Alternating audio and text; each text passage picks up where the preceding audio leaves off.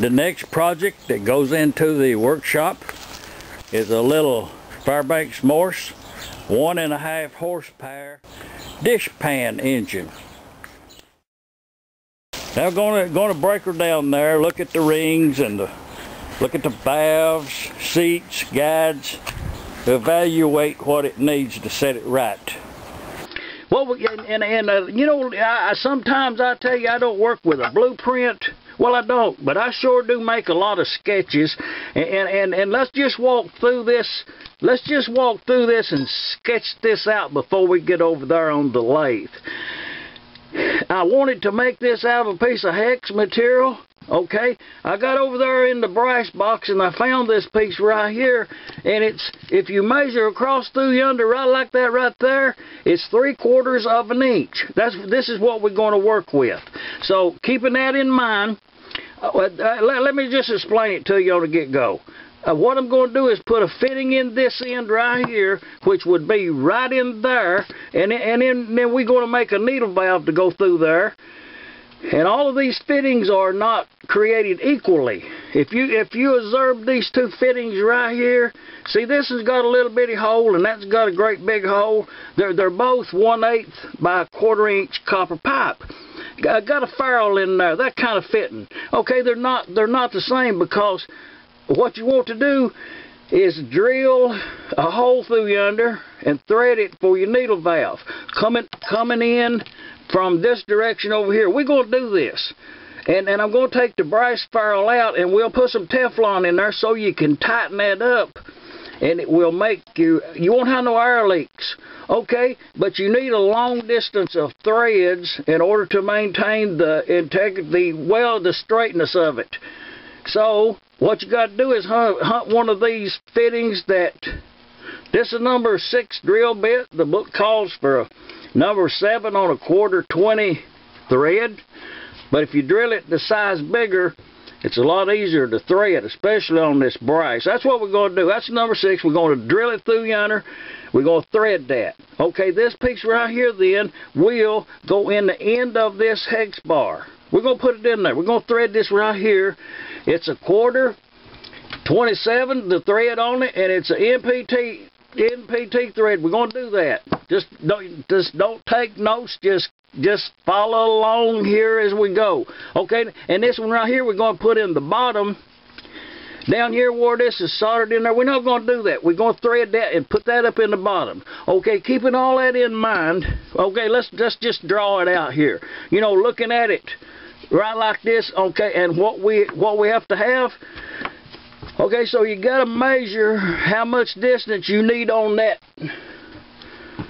thread and still have some room around it. So just looking at it here straight down, it's 1/2 inch. Okay, keeping that in mind and just visualize it. It's going to be cut out of this piece of brass, but we got to have a blueprint. So okay, and I'm going to draw in a cutaway, you know, side view.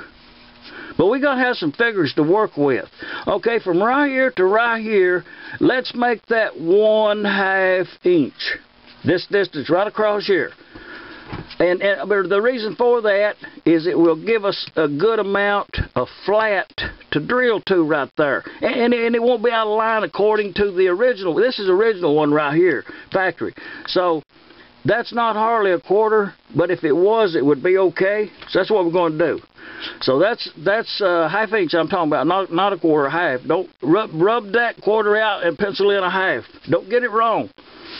Okay, and just visualizing this right here, we're going to drill in here. Now there's going to be some more to it, but that will be, this fitting right here is going to go in the end of that. Keeping that in mind, that means that this piece right here on the end, that has to be large enough so that when we thread that, we'll have the same integrity over here as we was striving for over here. Okay, keeping that in mind, we're going to drill and thread that. We'll go right there. So this protrusion right here, which you got to have that because this little thing right here fits on that. So you got to keep that in there. I mean, if you want it to look good and be right and work, this right here is going to be good. And we're going to get it on the grizzly lathe and work it on out.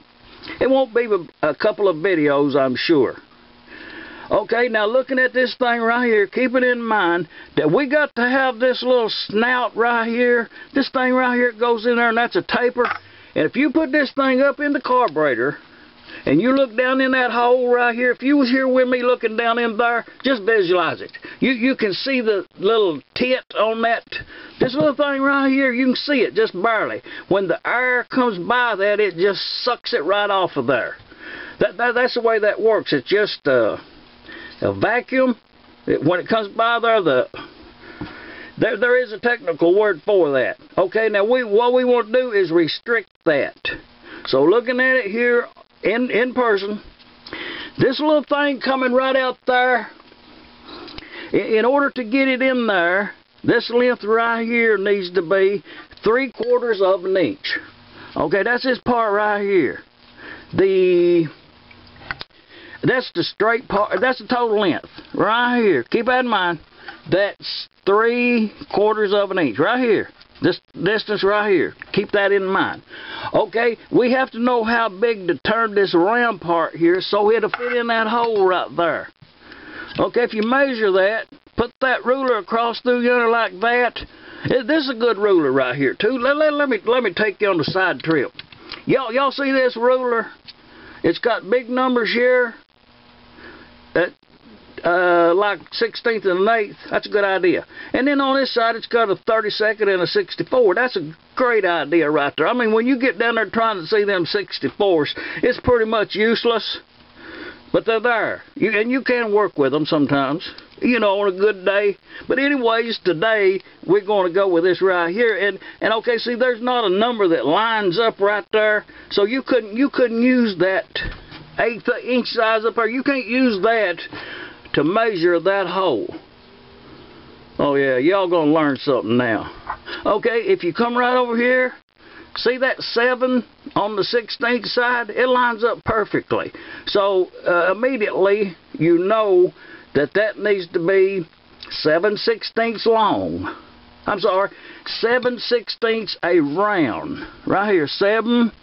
That's the way you write that down. 7/16 round this way. Because we're going to work with this blueprint when we get over on that grizzly lathe, and that's pretty good lathe too.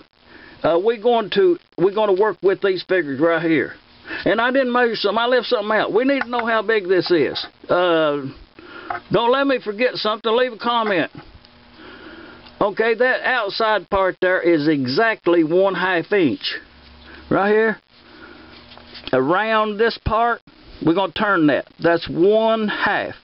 And we need to know the distance. I mean, just something to work with.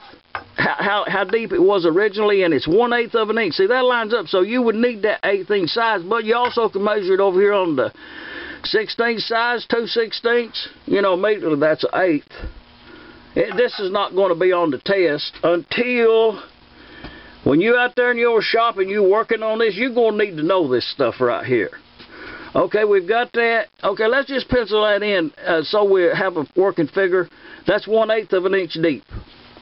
Now, the taper on here, and I would like to put that taper back on there, but it's actually not 100% required, but I'm going to put that back on there.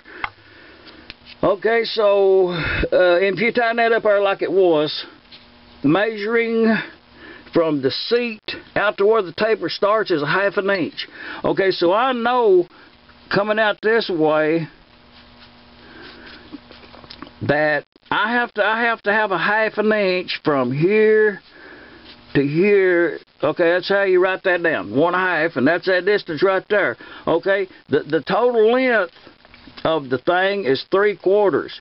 So what I'll do in the lathe over there, I'll measure from this seat right here out 1/2 inch, and then I'll just turn it down to a pleasing taper. You know, you can, if you want to, you can figure degrees on that there, but I'm not going to do it. I'm just going to turn that down to where it looks about like this, and whatever it is what it'll be. And I think we'll have success with it.